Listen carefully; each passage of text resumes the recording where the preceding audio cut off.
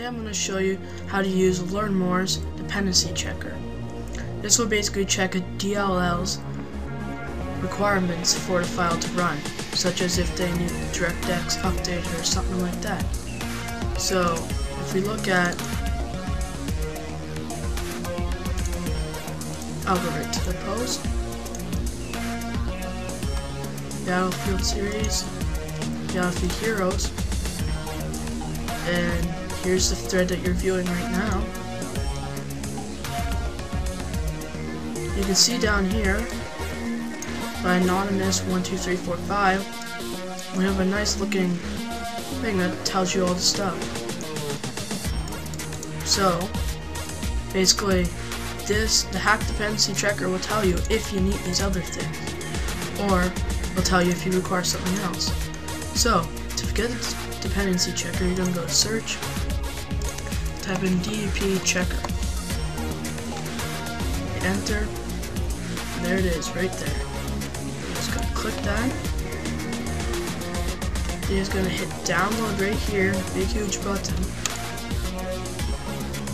and whatever browser you have, download will come up. Just place it wherever. I'm placing it on my desktop, and I'm just going to grab a random old hack. You're going to want to run this as an admin, and all you do is you drag and drop the file right into the program, and that's it. It says please wait while the file is being analyzed. So you wait, and it says that there's one problem.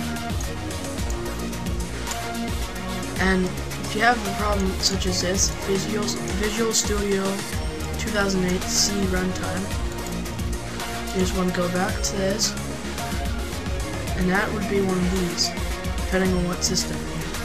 If you have 32-bit or 64-bit.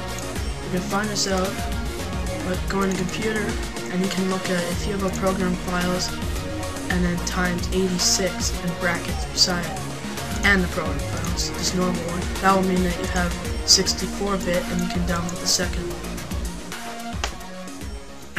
And that's pretty much it. Thanks for watching. Subscribe to see more.